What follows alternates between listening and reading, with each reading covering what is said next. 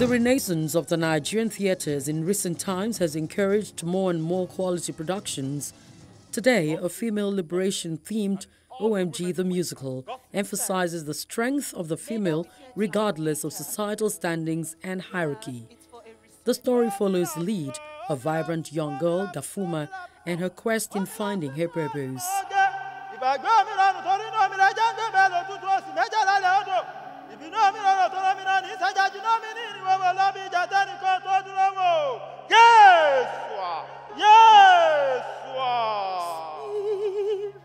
Of my fathers.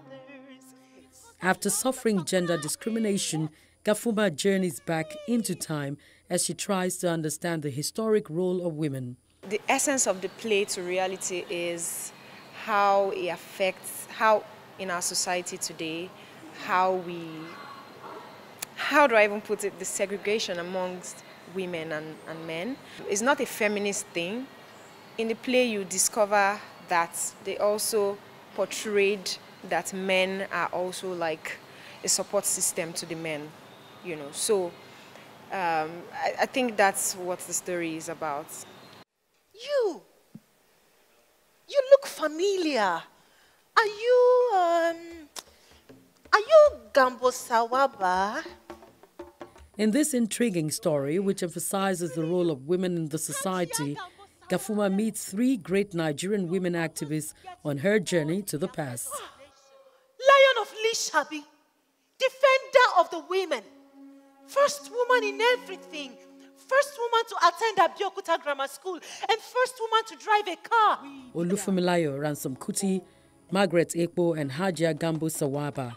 These three heroines fought for the freedom of women. Together, they found the key to freedom, a key which only Gafuma can decipher. I belong to the OMG. In fact, I am Lieutenant Gafuma 2IC. 2IC. But of course, 2 eyes should see. No, Mama Gambo. I meant second in command. Aha. Oh. It was even my turn to become Supreme Commander, but I was overlooked. Why? You know how it is. Women cannot be Supreme Commanders. It's again. The beauty of the play is in the unraveling of the name Gafuma, how the name came about, you know, and how she draws strength from the three women that we are talking about. That's Olufunmilayo Ransome-Kuti, Margaret, Ekpo, and Gambo Sawaba.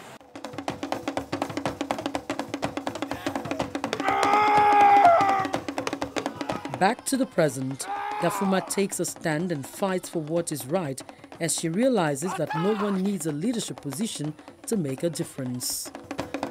Tell your great whatever. It's not great. That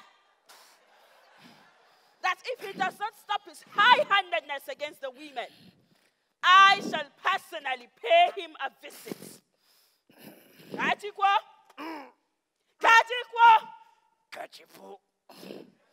We want to talk about African heroes, African cultures.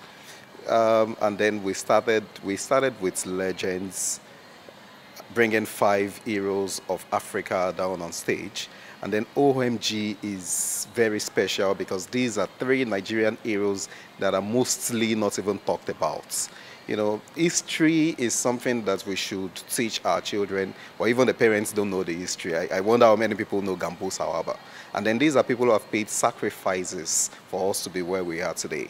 And then the fights of women against men and blah, blah, blah. If we actually have a history, we won't actually have gotten into this level. So we thought about it that the only way to change this narrative is if we engage it. And how do we engage it? We need to put something like this on stage so that people can learn.